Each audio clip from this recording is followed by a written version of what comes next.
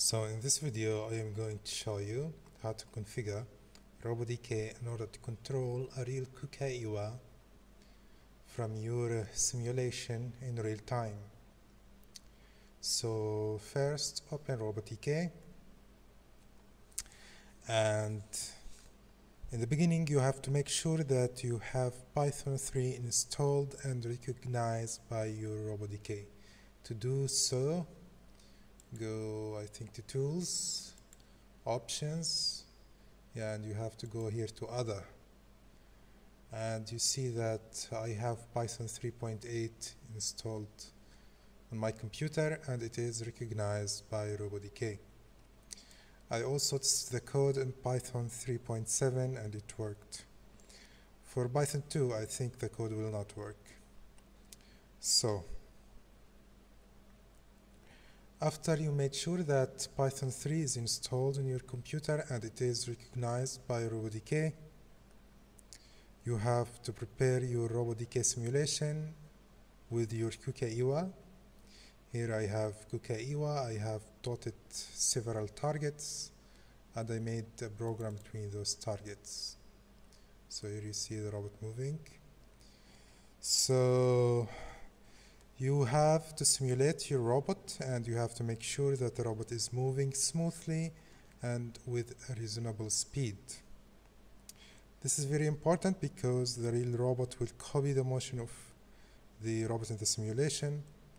So if the robot in the simulation is moving quite fast, the real robot cannot cope up or cannot copy the exact motion of the simulated robot, and you are going to get an error in the smart pad and the robot is going to stop because the robot is violating its joint limits, velocity limits, etc. So here you see that I have prepared the simulation and I have tested the simulation and the robot is moving in a reasonable velocity and with a continuous motion. Right now let's start configuring RoboDK to control the robot. So we have to go to here to load file, and then we have to navigate to the folder RoboDK script, which is inside the code that you have downloaded and unzipped from GitHub.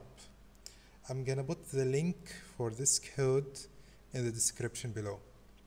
So double click on the Python script RoboDK iiwa interface, and here it is. It appears in your tree, in your project tree around here. So afterwards double click it and it is going to run. In those boxes you have to configure some data. So first of all, in here in this box you get the name of your simulated robot, and in here you have to add the IP of your real robot. So in our lab, the IP of our robot is 172.31.1 and 147. If you have different IP, you have to put it in here. Afterwards, we have to tell the Sunrise controller the inertial data of the tool that we are using. Here I have the male part of the tool changer and it's around 0.15 kilograms, and the coordinates of the center of mass in relation to the frame of the flange is 20 millimeter in the z direction of the frame of the flange. After configuring the inertial data and your robot information, you have to go to the smart pad of the robot. Now make sure that you have followed the instructions in the previous tutorial where I explained how to install the drivers for controlling iiwa from RoboDK. Those drivers shall be installed in the Sunrise controller of your robot, and I'm gonna leave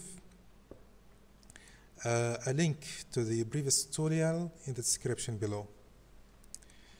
So go to the smart pad of the robot, and you have to go to applications, and you have to choose the application RoboDK iiwa interface. Make sure that the smart pad is in the automatic mode, and then you have to run the application by pressing the green run button in your smart pad. After the program is running in your smart pad, you have 60 seconds to connect to it from this interface. So hit on connect and observe your smart pad.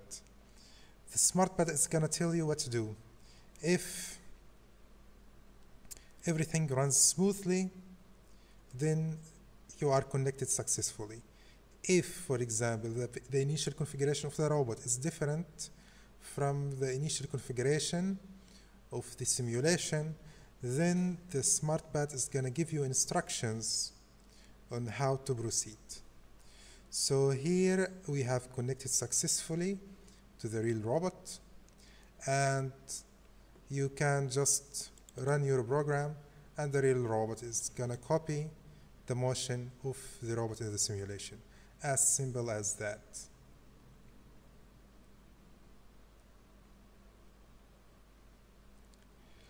As I said, make sure that the robot in the simulation is moving smoothly and in a reasonable velocity, because the real robot is gonna copy exactly the motion of the robot in the simulation. For example, I can go to some target in here, and the real robot is gonna follow the motion exactly. Can go to here, return back to this point. Let me see. What can we do? Can go to pose 1. We can go to pose 3.